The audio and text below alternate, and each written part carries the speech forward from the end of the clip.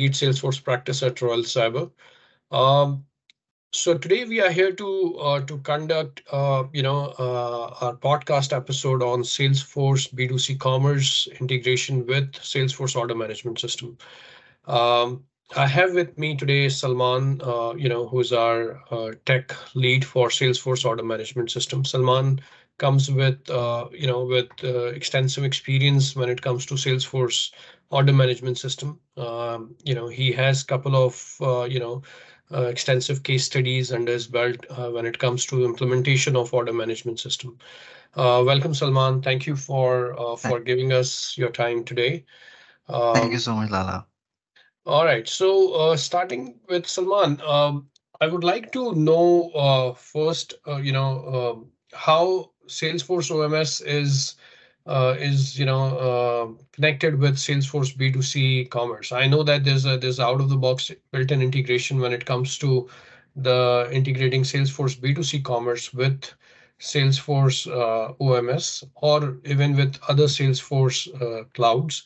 So how do you define this integration when it comes to Salesforce B2C Commerce and Salesforce OMS? So basically, Lala, Salesforce provides an out-of-the-box configuration between all the cross clouds, which such as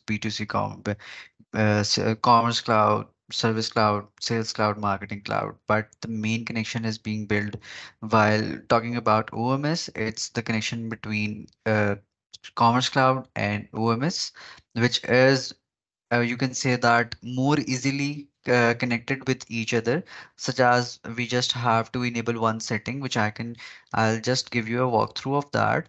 So basically, we have the tenant ID in our Salesforce Commerce Cloud, and with that, we have to match. We can create the connection between our Commerce Cloud and OMS. So we have this in our Service Cloud, which is the B2C Commerce connection. So you can see that we have this tenant ID mapped over here, and we have provided the connection types such as the order integration, order self-service, omnichannel inventory, and there can be multiple connection types such as the need. So this is we have to provide the provision status to them, and over here we have to active the integration status. So this is how the integration is being done between Salesforce Commerce Cloud and Order Management System. So it's just some clicks which can be done. Excellent. So it means it is right there within Salesforce B2C Commerce, as part of the product, as part of the platform, and you just need to configure it instead Yeah, of code it yeah, and have this integration ready between the OMS and B2C Commerce. yes, Excellent. exactly.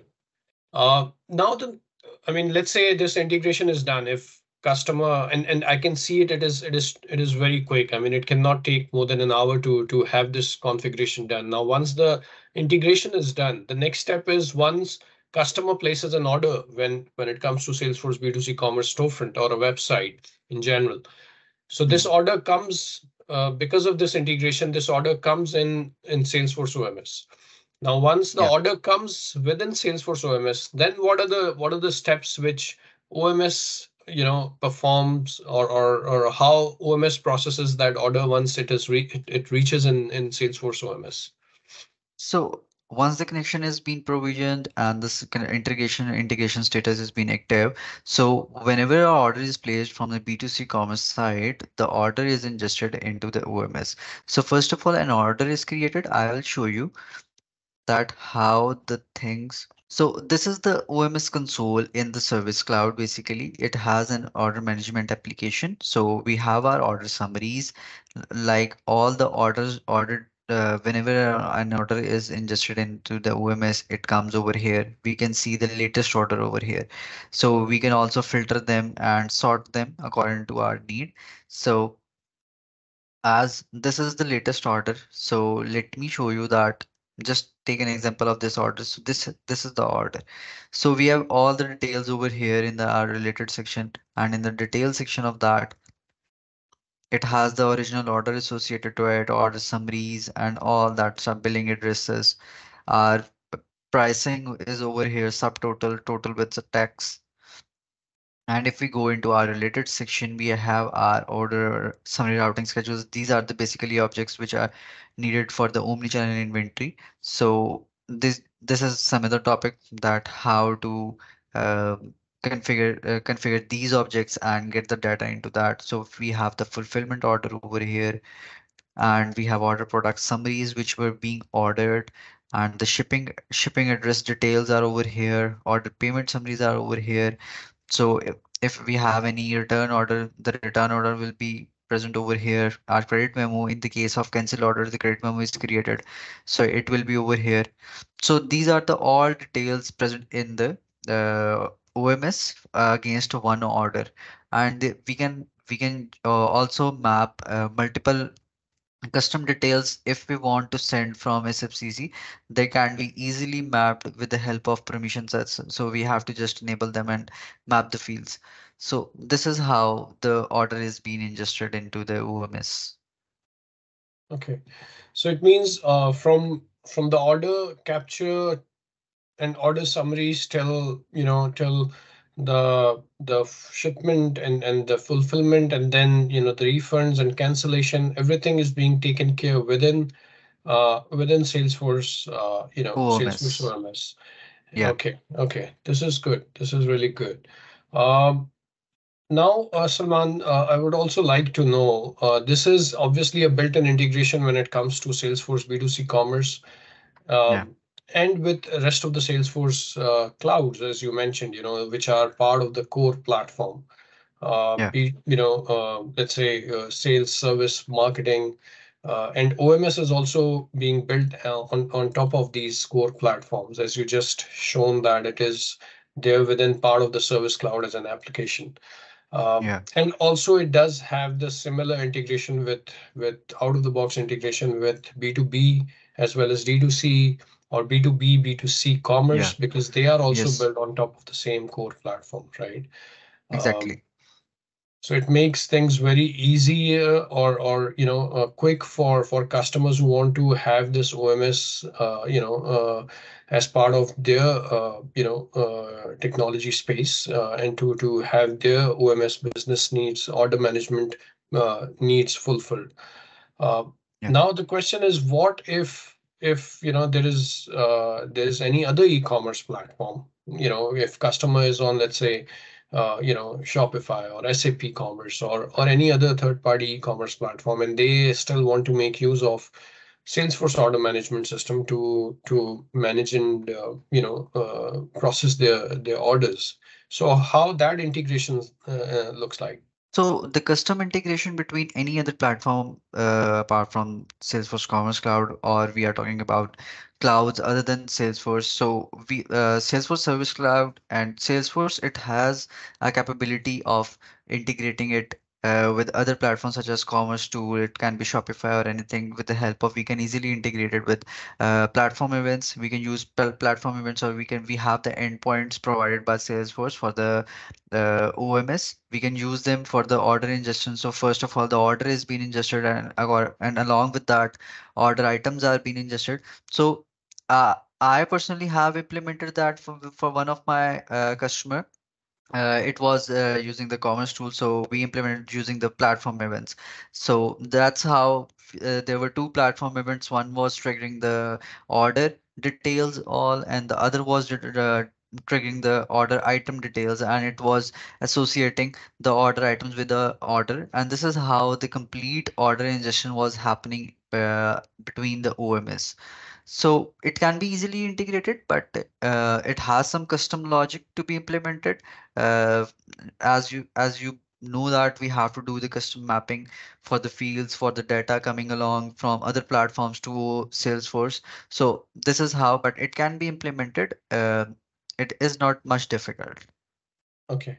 Okay, excellent. So it means they have given, this platform events-based integrations or the API-based integrations to connect with third-party e-commerce, Platforms. platforms, or even with any other third-party external applications or systems. Uh, Exactly. this is good. Okay. All right. I think last but not the least is I would like you to please quickly, give us a 2 minutes walkthrough of the order management org or the dashboard and the features, so that we can have a view of how this looks like and what kind of features we have as part of out of the box features of this product, or of this OMS. Right. So we'll take this order along with our explanation. So let's assume we have this order. So it has the order number coming up with the details section first. So we have the original order associated to it. Let me open that. So it has all the details for the order, not the order summary. So the difference between the order and the order summary is whenever an order is placed from uh, any e-commerce site, it creates an order first. So order summary contains all the information related to shipping, billing, and payments, and items, and order delivery groups, and all the details related to the order. But whereas the order contains the information of the order, the amount, and the order item which is being placed. So this is the order number which is being sent, which is being mapped from SFCC. So it is same as it has the order amount, it has the billing address over here. So coming into the related section, it has the order delivery group, order product over here, and it has the order history. So going back, we have the order life cycle type. It was a manage order, or it was an unmanaged order. So billing addresses, subtotal, these are the pricing details over here. And going back to the related section, we have the fulfillment order. So fulfillment order is whenever an order has to be fulfilled, so it has to be delivered to any customer.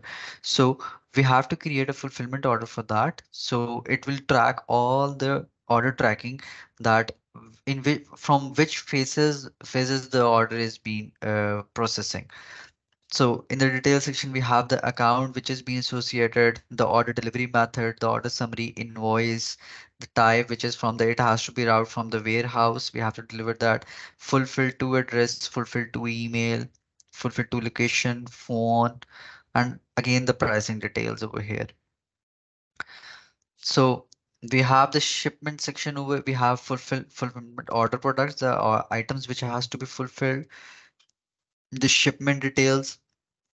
If I'll come over here, it has the destination location, ship to name, order summary associated to it, the items which has to be shipped, fulfillment order. Sure. So same, Okay. yeah. So this is how the orders OMS holds all the information of the order. So it has the order product summaries, such as, let me select this product. So it was the product which was being ordered.